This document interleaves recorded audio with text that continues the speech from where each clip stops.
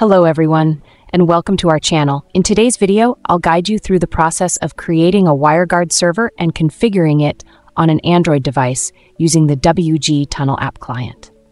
WireGuard is a cutting-edge, secure VPN protocol that is designed for speed, efficiency, and privacy.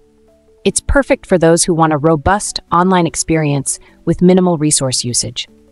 Before we dive into the steps, if you're new to our channel, don't forget to like, subscribe, and share this video to support us and stay updated with more tutorials. Now let's get started. To begin, open your preferred browser and search for UDP Custom. In the search results, click on the official UDP Custom website. Once you're on the UDP Custom homepage, click the hamburger menu in the top corner to expand the options. From the menu, scroll down and select the SSH option. Then choose the WireGuard server option. You'll be directed to an account creation form. Fill out the required fields, such as your username. Don't forget to check the reCAPTCHA box before clicking the Create Account button. After clicking Create Account, a 10-second countdown will begin.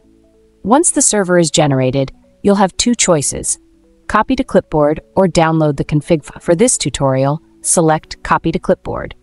The server configuration will automatically be copied to your device's clipboard.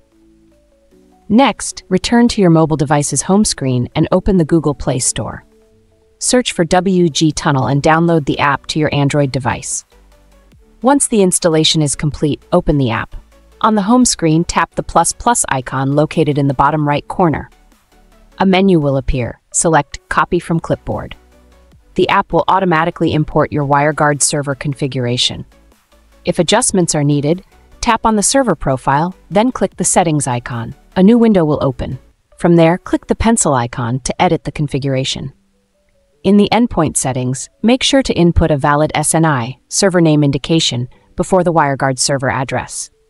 Once you've made all necessary changes, click Save to update the configuration. Now that everything is set up, it's time to activate your VPN. Simply tap the radio button next to your server profile to start the VPN connection. And that's it. You've successfully created a WireGuard server and configured it on your Android device using the WG Tunnel app. WireGuard offers fast, secure, and reliable VPN performance, ensuring your online activities remain private and protected. If you found this tutorial helpful, don't forget to like, share, and subscribe to our channel for more informative videos. Thanks for watching, and I'll see you in the next one.